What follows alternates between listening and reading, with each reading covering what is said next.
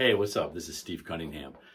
So I was checking out, of course, we all know Rick Beato, just a super talented guy, obviously, just a great musician, real knowledgeable dude. And was checking out one of his videos, a recent one with the great guitar player Phil X on there.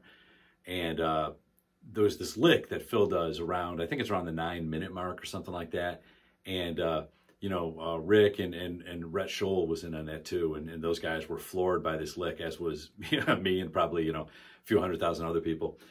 And Phil kind of went through and played it semi-slowly, and I decided I wanted to kind of go and try to learn this lick, see what he was doing. It's just crazy. I think Rick said it's sort of like sounds like a combination of a pedal steel and a banjo. Probably if they were played through like a Marshall or something like that, like a little Mahavishnu, John McLaughlin in there too. So anyways, I kind of went through and worked it out, and man, it's pretty freaking hard, at least for me it is.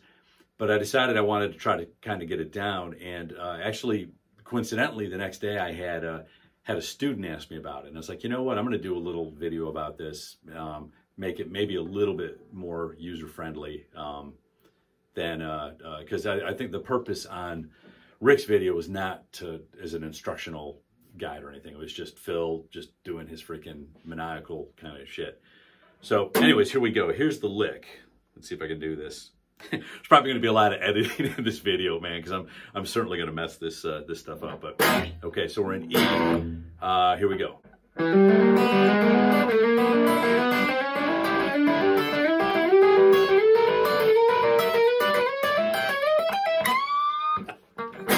So what we're going to do is going to slow this down, and I'm just going to go bit by bit and tell you the notes that are involved. So it starts off with this little part here. It's a E, G, hammer on, and then an A, B flat hammer on.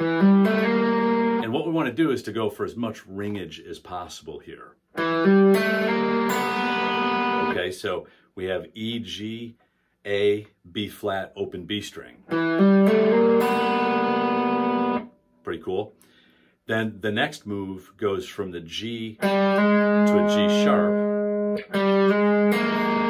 B flat to B natural, and then a D on the B string. So we've got.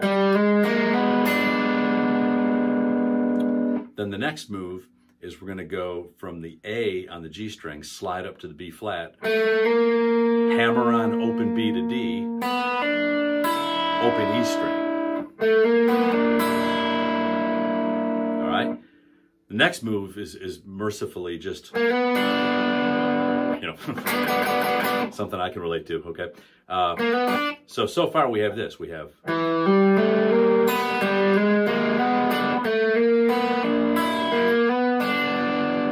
All right. Now we go up to a C sharp to a D on the B string, hammer on the E, then play the G. A little diminished triad there. Then we slide up to this D, hammer on E to G, and then A on the high string. So we're ended up with kind of like a D sus voicing there. Then, thank the Lord, another minor third interval. Okay, so again, from the top we have.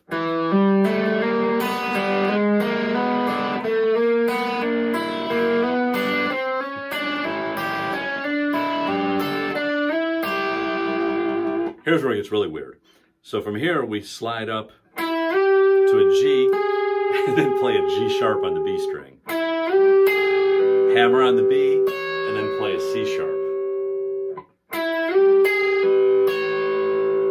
Phil, dude, I mean, what were you thinking when you came up with this? This is freaking awesome.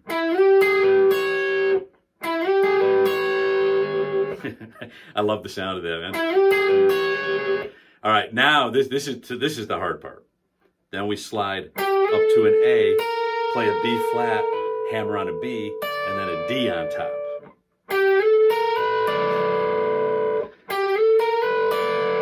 So that, along with the last part,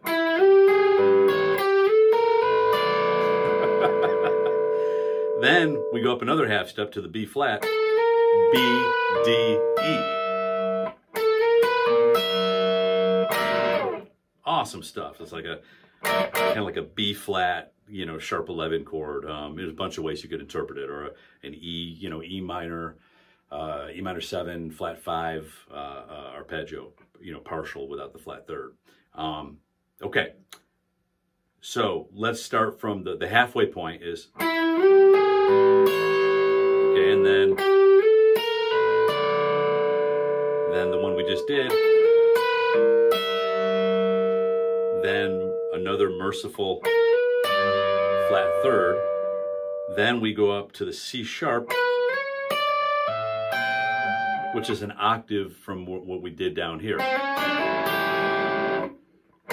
Oh, sorry. And then, little Jimmy Page there.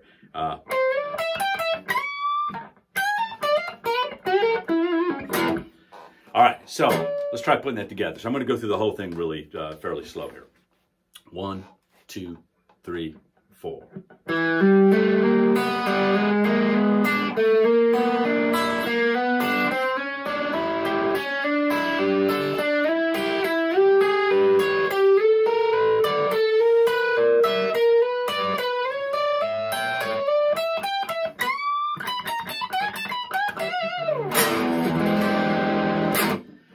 All right, let's see if we can. I'm gonna run this fairly up to speed. I can't do it as fast as Phil can, but anyways, here's my meager attempt.